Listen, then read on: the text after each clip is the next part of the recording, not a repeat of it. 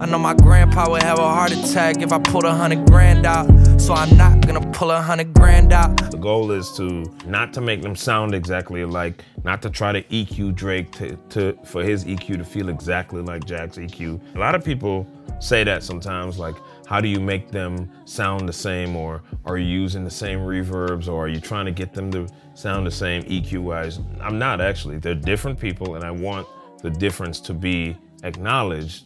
I just want them to sound like they're level-wise on the same track, and that's just really the goal. All that time in the kitchen finally panned out. I put some flavor in the pot and took the bland out.